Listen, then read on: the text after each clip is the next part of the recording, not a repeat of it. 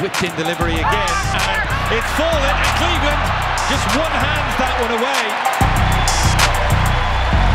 There was Blanco done it along, early cross, a chance for his brother Jimmy charging and bring it under control. Cleveland made the play. Moore's down behind the play. Aspree was beaten to the loose ball by Cleveland. 70, so we'll see. Moore's going to get on the end of that ball over the top. Cleveland makes the save, and he's able to grab the bouncing rebound. Lisa initially, Jimmy Chara now hooks it in, knocked down. Oshibe bouncing the traveling Cleveland again. Still trying to track back in. Ferreira from distance, good effort, and the save from Richey, and then the rebound cleared by Shane O'Neill. Santos tries his luck. That ball was knuckling. Cleveland airborne.